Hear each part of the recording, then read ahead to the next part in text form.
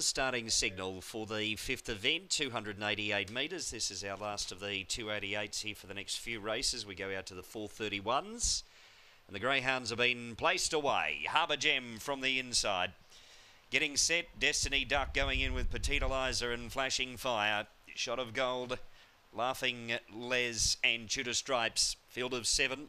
This is race 5 for greyhounddata.com. A novice 288, favourite from the inside. We're ready, set.